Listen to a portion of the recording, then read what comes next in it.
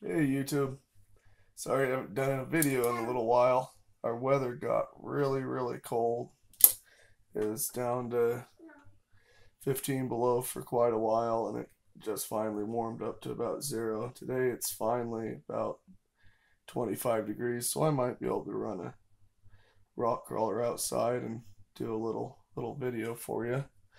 I've been inside a long time for little while trying to escape the cold, and I went ahead and built this 3D printed trailer.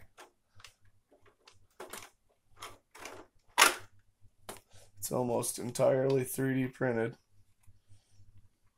besides the axle, but as you can see, even the leaf springs are 3D printed. It has some suspension.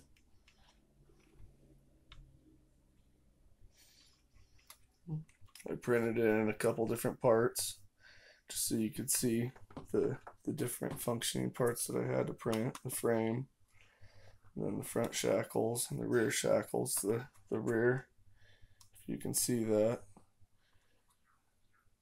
I slotted them in the rear of the shackle, so when you flex the spring,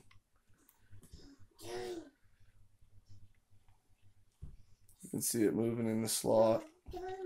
And then I went spring over on my leaf springs, or spring under on my leaf springs, sorry, kind of like my old Jeep. And so they actually act as their own bump stops, so this ABS material doesn't flex too far and get brittle and snap, hopefully, over time. But yeah, that's what I came up with on my 3D printer in the last few days when it's just been super cold. There's nothing else that you can do. This axle, the spacers here, they're just pieces of a pen. And then underneath that is this brass hollow tube that I got from Hobby Lobby. I think it was $5 for two of them. And then underneath that is this all thread. I think the tube's somewhere around 7 millimeters. The all thread is just over 4 millimeters. And then I got these kind of cool little lugs, and I got the all thread, the lugs, and then some of the lock nuts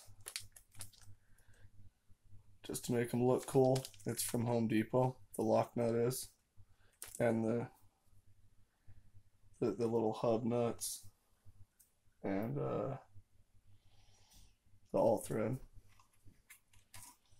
So yeah, it looks like it's going to be pretty functional, hopefully. It works pretty good. My hitch and back, it's kind of just a bent piece of wire, and it could be have a little bit more manufacture to it, I think. I'm not sure where I'm gonna go or what I'm gonna make for a hitch, but I think I'm gonna end up changing it somehow. But I'm gonna try to get some running video of this for you today. It's kind of cool to drive and back up the trailer and get it to the point to where you got it dialed down and you can go in reverse with the trailer as well as you can go in forwards. I think I'll get it down. It's quite the challenge. I think it's going to add a little bit of fun out there on the trail. But yeah, I'm running out of time here. Go ahead and, as always, subscribe, hit that like button. Make sure you hit that bell so you can see the next videos on this. Hopefully the trailer lasts a little while. I'm probably going to do most of the running on video so we can see how long it lasts before it starts breaking down. With, you know, an axle with no bearing in it and whatnot. But you guys have a great day, and I'll see you later.